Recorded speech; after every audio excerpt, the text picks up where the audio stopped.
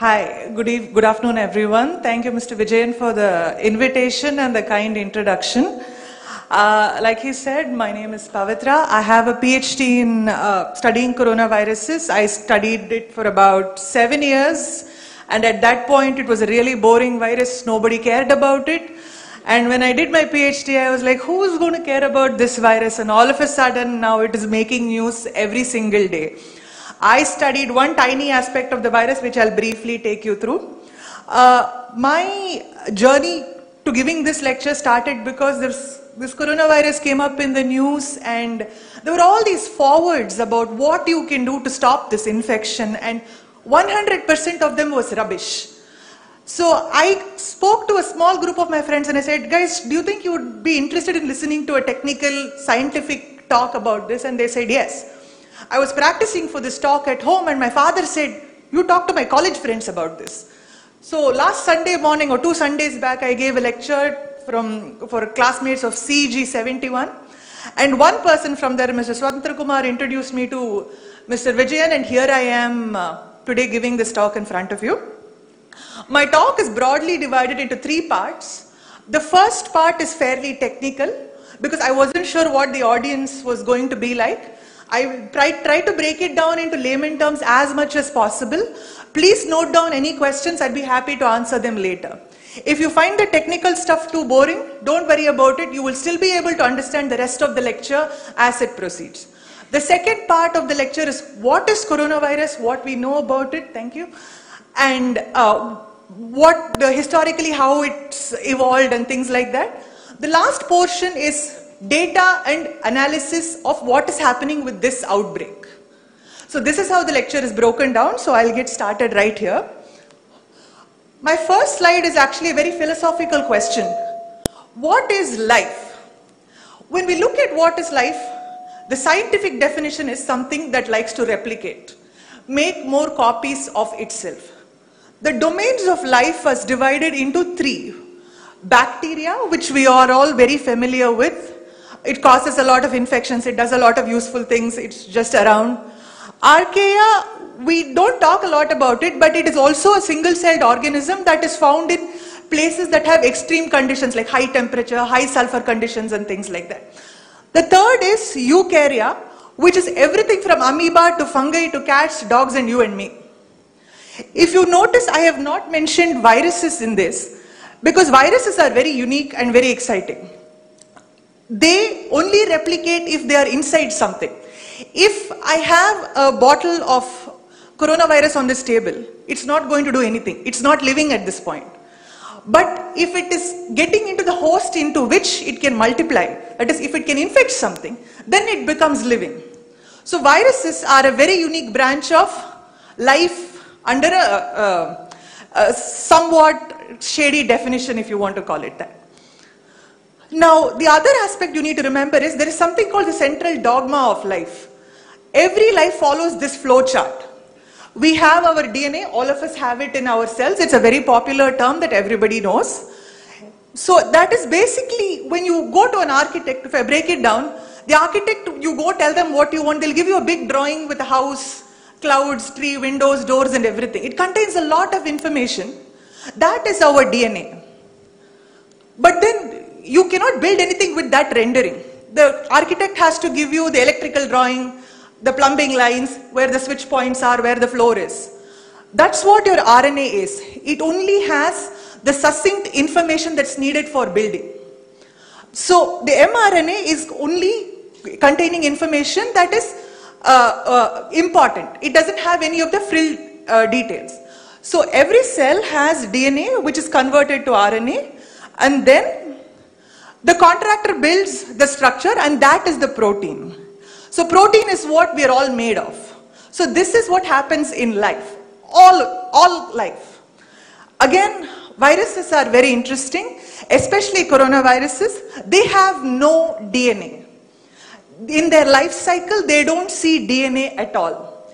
It is what is called an RNA virus. The virus carries exactly what the information it needs to make more copies of its own. Carrying DNA and then carrying RNA is too much for it, so it only carries RNA. This is what makes, one of the things that makes coronavirus quite interesting.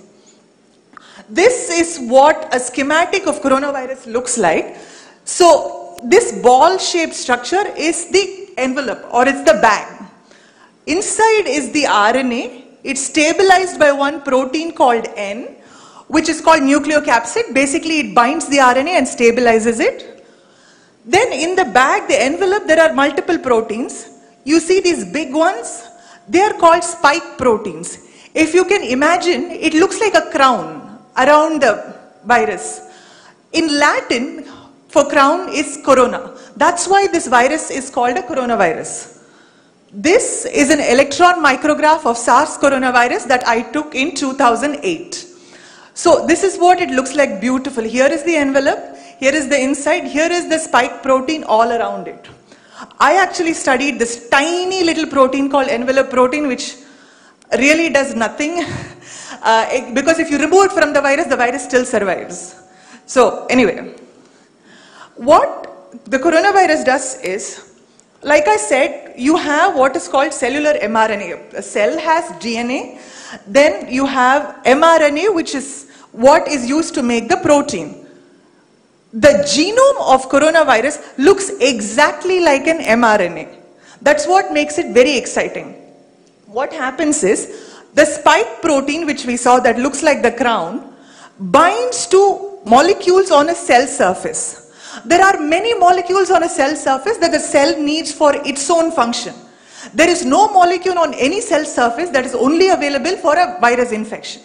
These molecules on cell surface can serve many purposes. Can be a signaling molecule, can be a transport molecule. We don't know what it could be.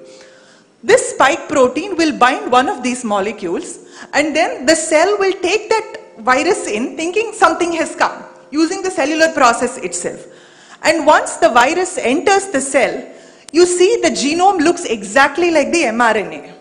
So the cellular machinery will simply think, oh, here is one more mRNA, let me make all the proteins.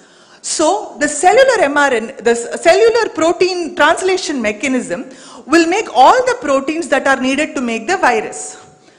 And this virus will assemble in what is called the ER-Golgi intermediate compartment. Again, very technical. If you don't understand, don't worry about it. But the people that know these terms will know what I'm referring to. ER is where the proteins are synthesized. Ergic is the region where the proteins are matured.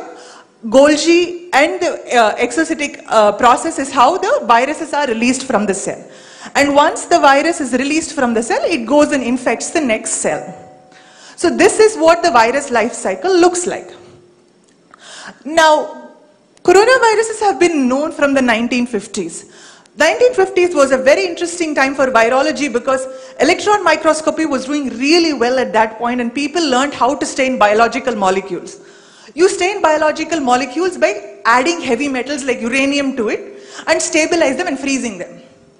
So what they did was they would take any infectious sample, phlegm, earwax, blood, nose, urine, sputum, semen, anything, and then stain it and look under the electron microscope.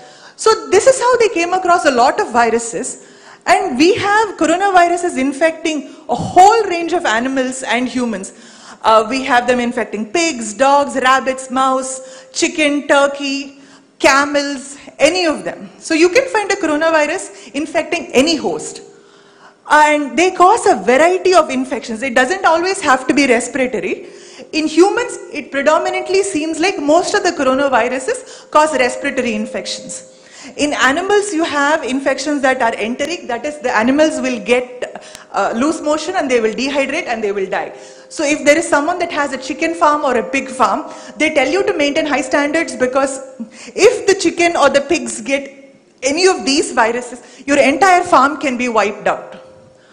The same with mice as well, and you can have liver-based infection as well. Sometimes the infections can even be neurologic. The rabbit coronavirus is actually really sad. You can see the virus infecting the animal, and the animal will slowly become more and more paralyzed and it will die because it can no longer breathe. Now, there are a lot of notable human coronavirus infections. Just by a show of hand, before the SARS coronavirus that came in 2002, how many of you have heard of a coronavirus? Just one maybe? One, yeah, I know your background. Actually, 30%, 1 in 3 common cold is caused by a coronavirus. For the majority of the time, it causes very flu-like symptoms, very cold and cough symptoms. The doctor will say it's a viral antibiotic. That's what it causes. In fact, all these coronaviruses have been discovered in the last 20 years. NL63 was in Netherlands, HCOV2290 was South America, OC43 I think was Europe, HKU1 was Hong Kong, and then we of course know SARS that came out of China, and then we have MERS that came out of Middle East. And for the most part, if you see, we have been able to trace the origin to an intermediate or a primary natural host. For some reason, mice and bats carry a lot of coronaviruses without showing any symptoms, without actually having any infection. And how we think these infections happen is, it's only by chance. Everybody says, oh, China, they're eating all these animals, that's why we get these infections. It's not actually the case, because they just happen to have a lot more exposure to it. If you think about it, we had a Nipah virus outbreak 2.5 years back. Doesn't mean we were eating bats. We were just exposed to it, and by chance the virus was able to go from the animal to the human and mutate from the human to human transmission was possible. So we don't know, we think the primary host for this new coronavirus, SARS coronavirus 2, was bats. We don't know if there is an intermediate host just yet. So this is the technical parts of the coronavirus. Now we'll talk about the epidemic. This virus is now called SARS coronavirus 2. I will not be referring to it by any other name.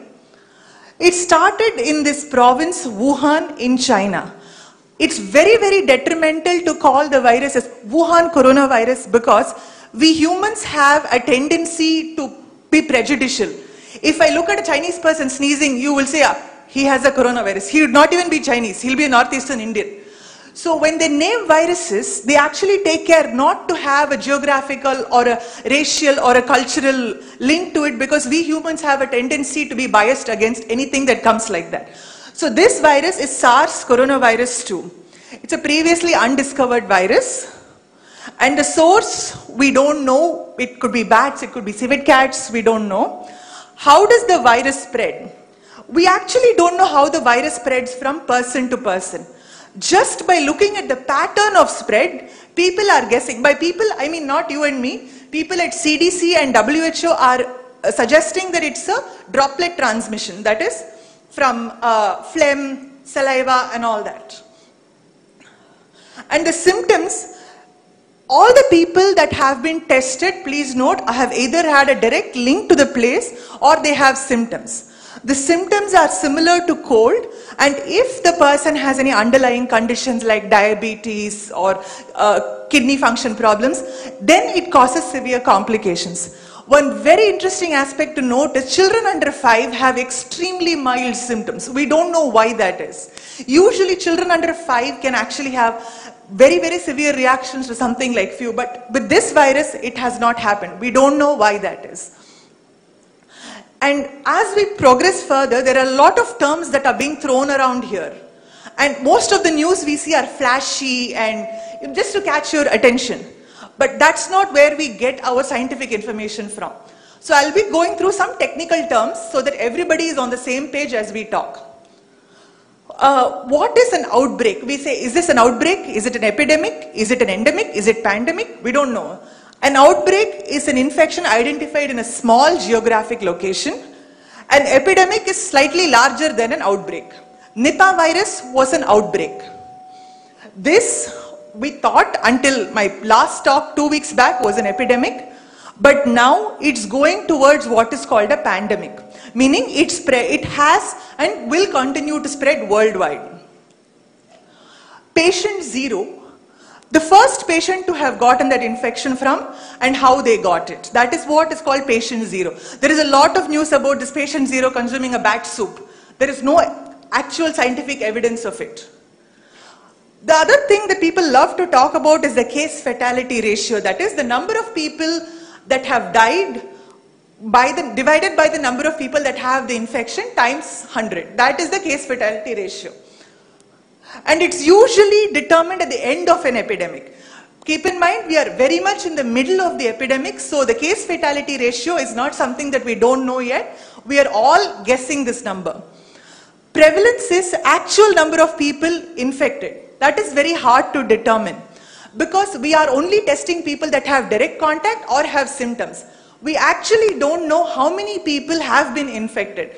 We don't know how many people have no symptoms. We don't know how many people just had a half a day's fever and nothing came out of that. So we can get this data only at the end of the epidemic. And R0 is a mathematical term to find out the number of people one infected person can infect. A virus infection control can be done if the R0 is less than 1. That is, if I am infected, if I am infecting one more person and that person infects one more person, the number of people infected will remain stable. If R0 is greater than 1, the number of infected cases will go up. If R0 is less than 1, the number of infected cases will go down. For this virus, okay, yeah, then I can answer some basic questions. Is COVID 2019? That's the name of the infection caused by SARS coronavirus 2. It started off as an outbreak. It's now an epidemic. It looks like it will become a pandemic. WHO has still not said that it is a pandemic. It looks like it will become a pandemic. Who was patient 0? We don't know. Does it matter? Yes, because we want to know when the original infection started. We discovered this infection on December 31st. How long has this infection been in circulation? That's why it's important to know who the patient 0 was and how long they have been spreading that disease, who all they have been in contact with. Now, they have not been able to identify this person, but they have identified based on gene sequence data that the first infection probably occurred around December 8th. If you think about it, this is phenomenal information that we have been able to process in such a short time. It has taken us less than 1.5 months to collect the virus samples, grow it and sequence it and study and see how it has evolved from the beginning. This is just phenomenal information because what they're doing now, it took me 5 years to do. And this was not very long ago. I graduated only in 2012. So we now have this power to trace, track and follow infections very closely. How prevalent is the information? We don't know. Surveillance techniques only focus on people with symptoms and people who have had a direct connection with Hubei province. What about others? The only way we can get the sample is, for example, people have been evacuated by other countries. In those people, they test everybody. They test everybody to see whether they have the virus or not. We actually have to collect that information to find out how many people carry the virus. Because you can carry the virus and not have any symptoms. We also don't know whether this virus can be spread if the person doesn't have any symptoms. What is R0 for this virus? As of now, it's been estimated to be around 2.6. That is, every infected person can spread it to 2.5 people. Just to compare, the flu virus spreads about, R0 is a little over 1. It's not exactly 1, it's a little over 1. That's why the infection continues to happen. Before the polio vaccine was invented, R0 for polio was 6. That's why polio was so prevalent. Now, some of the facts are, this was a map that CDC had put up day before yesterday. It's outdated now. 50 countries were infected. 50 countries had cases with infection. And these were the number of cases. The bigger the dot is, the more number of cases there are. This morning, I was like, let me just refresh my information and see if it's correct. And WHO has updated yesterday, one more country has been added to this. This is very interesting because the new country added was Nigeria. And there's an Italian patient there, there's a person of Italian origin who has been infected. What is more interesting is we actually don't know if this person has had any contact with anybody that has been in the Hubei province. So we don't know how he got the infection. Did he travel before this happened? How long was the incubation time? We don't know any of these. Now, WHO has called it a public health emergency of international concern, which means it's inviting governments from everywhere to collaborate and contain this infection. As of yesterday, this is the count, 83,652 people have been confirmed as infected according to current surveillance. The total number of deaths directly attributed to COVID-2019 is 3,038, and the estimated case fatality rate, like I said, based on just these two numbers, it's 3.6%. Before we all panic and think, oh my God, this is scary, so many people have died. Just think about it. There has always been periodic coronavirus outbreaks. The last 20 years, I've just shown you 6 coronavirus outbreaks. And this is the first time we're able to detect, diagnose, track, treat, and prevent. If at all, we are at the best time to be able to control this infection. If you see MERS, which came out in 2012, I think, it's a 34.1% mortality rate. That is the current number, it's not estimated. SARS itself was 10%. So you may ask, how are they able to control those infections, but this seems to be spreading? This took 9 months to control. Even now we get few cases of this. It's not fully controllable. And SARS was very easy to control because people were only spreading the infection when they had symptoms. So it is very easy to isolate and keep them. This is still a challenge for this virus. So when you come to see what can you do about it, what are the facts? There is no vaccine and there is no approved medications to treat it. And WHO risk assessment has just gone up. For China is very high, regional level is very high, global level is very high. This is how it stands currently. This is not to say that you should panic or not panic. This is just the fact of the matter. Things that don't work. None of these work. You cannot take antibiotics for a viral infection. Garlic soap is great, but it's not going to do anything for you. Homeopathy, Unani doesn't work. Please don't take arsenic tablets because arsenic will kill the viral infection, but it will kill the viral infection by killing you. Arsenic is extremely poisonous. Please don't consume feces of any animal. It's not going to help you. And WhatsApp is not a reliable source. So what should you do? Non-pharmaceutical interventions would be the most important strategy. Non-pharmaceutical intervention sounds very fancy. It's actually what we always know.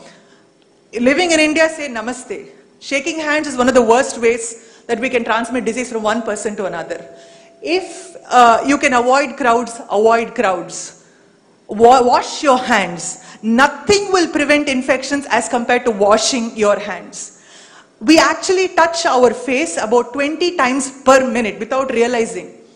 That is one of the fastest way to get an infection because we have mucosal tissue in our eye, nose, mouth, everywhere. So it's very easy to catch an infection that way. Wash your hands, keep your hands clean, try not to touch your face. Avoid unnecessary travel plans and crowds. I was just joking to Govindarajan sir that maybe we shouldn't be gathered here because it's a crowded room with closely circulating air. But we're probably okay. If you are wearing a mask, the blue surgical mask does nothing. It just makes you uncomfortable. If you want to wear a mask to prevent an infection, wear an N95 respirator. Learn to use it properly. N95 respirators make you extremely uncomfortable. So if you're going to be removing, putting it, you might as well not wear it. If you have symptoms, go to a doctor and get treated. Be aware that living in India, you're more likely to be exposed to diseases like malaria, dengue and flu through the rest of the year. And those are extremely scary infections as well. Please don't panic about one infection that we don't know much about. Get your information from reliable sources. WHO.int and cdc.gov are some of the best websites you can go to. It sounds very technical and fancy, but all their write-ups are extremely simple. Every layperson can understand what's on those websites. What about the future? So this talk is very interesting because I've given 3 talks. On each of these talks, I've been talking about a different future. The first talk, I thought it'll probably die down soon, which doesn't look like it's happening. It might become seasonal like the flu, which it might, we don't know. Right now, it's still colder in a lot of the places and air droplet infections do spread During colder weather, because the air is drier, droplets hang in the air for a long time and go from one person to another. So we'll just have to see this. COVID-19 becomes a pandemic. Now it looks like we're very close to COVID becoming a pandemic because so many countries are having it, and we just have to accept that it is spreading worldwide. And that's it. This is my lab.